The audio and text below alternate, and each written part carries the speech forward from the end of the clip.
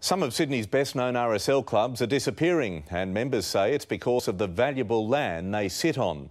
They claim the RSL is selling out to property developers, putting greed ahead of their future. Save Bronte Village! Traditionally, RSL clubs bring communities together.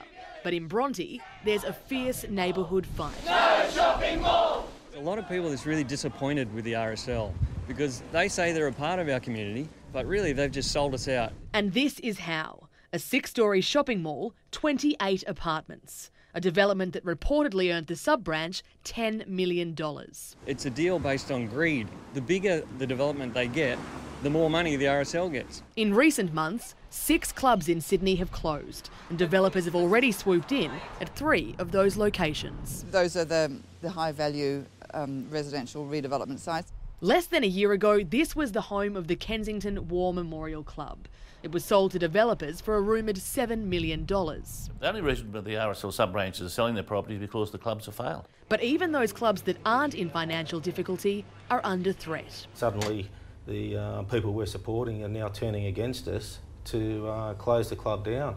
The directors of the club here at Malabar are so upset by plans to close this place down, they've taken their fight with the sub-branch all the way to the Supreme Court. It's a costly affair, but they say they're a viable business. They've got money in the bank and they're not going to back down.